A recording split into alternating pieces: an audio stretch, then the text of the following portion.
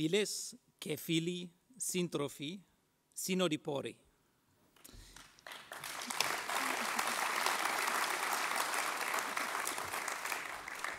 Είμαστε ο Johannes και η Judith και σας χαιρετίζουμε θερμά από το MERA25, το MERA25 Γερμανίας.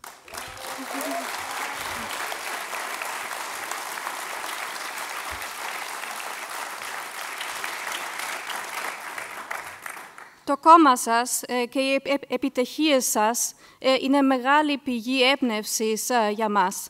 Όπως και η Ελλάδα ήταν πάντα πηγή έμπνευσης για τους Γερμανούς και τους Γερμανίδες. Ο αρχαίος πολιτισμός, η δημοκρατία, ο αγώνας σας για την απελευθέρωση και πιο πρόσφατα η φιλοξενία, αλλά και η παράδοση και η ζωντάνια του πολιτικού αγώνα στους δρόμους. Ξέρετε, στη Γερμανία δεν γίνεται αυτό. Όπως και τη δουλειά, έχουμε κάνει outsourcing του αγώνα για καλύτερες συνθήκες εργασίας και καλύτερες μισθούς. Είναι στα χέρια των μεγάλων συνδικάτων, των πολύ μεγάλων, που διαπραγματεύονται με τους εκπρόσωπους των εργοδοτών. Και οι απλοί εργαζόμενοι σχεδόν δεν μπαίνουν πια σε αυτή τη διαδικασία. Σας φαίνεται καλή αυτή η ιδέα?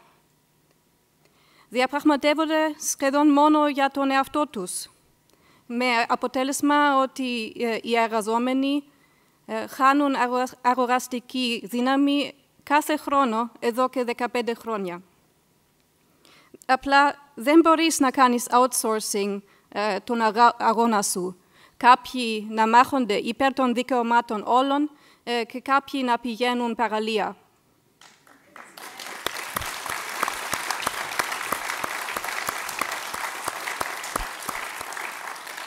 Χρειάζεται να ενεργοποιηθεί ο καθένας και η καθεμία.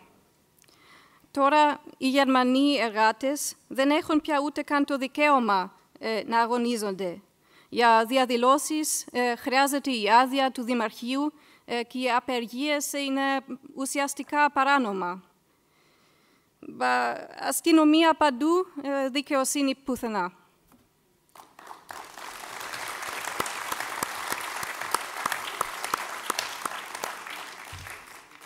Στη Γερμανία οι διανομείς δεν κατάφεραν να οργανωθούν αποτελεσματικά. Ναι, έχουμε και στη Γερμανία τελειβεράδες που τους εκμεταλλεύονται. Ευχαριστώ. My teacher. Πολύ άσχημα. Έχουμε και εμείς δυσκολίες πληρωμής του όλο πιο ακριβού ρεύματος. Συνταξιούχοι που ψάχνουν στα σκουπίδια. Νέοι που δεν βρίσκουν δουλειά. Πλούσιοι ξένοι που αγοράζουν τα σπίτια μας και εμείς αδύνατον να πληρώσουμε τα νοίκια. Τα προβλήματα της εποχής μας είναι διεθνή. Καθώς οι κεντρικές τράπεζες τυπώνουν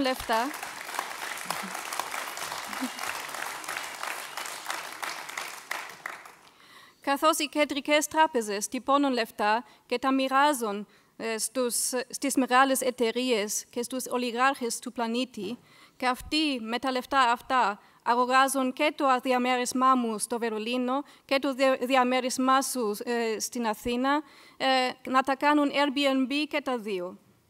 Ο Zuckerberg και η NSA μας ελέγχουν και τους δύο.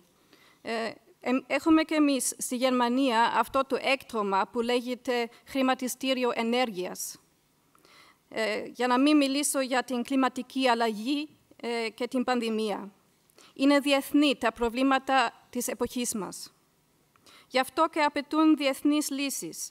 Τις λύσεις του DM25, της προοδευτικής διεθνούς και του MERA25 Γερμανίας και όλων των χωρών.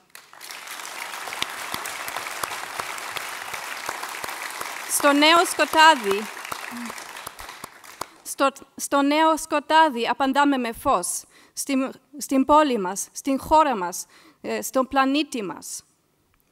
Από το γερμανικό κόμμα μας, το μήνυμά μας είναι ότι δεν είστε μόνοι.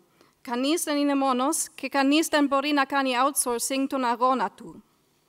Ο καθένας και η κάθε μία χρειάζεται στις κάλπες και στους δρόμους. Στεκόμαστε μαζί, βοηθάμε ο ένας τον άλλον. Εμείς θα αλλάξουμε την απάνθρωπη πολιτική της Γερμανίας και εσείς αυτή της Ελλάδας. Και θα νικήσουμε μαζί.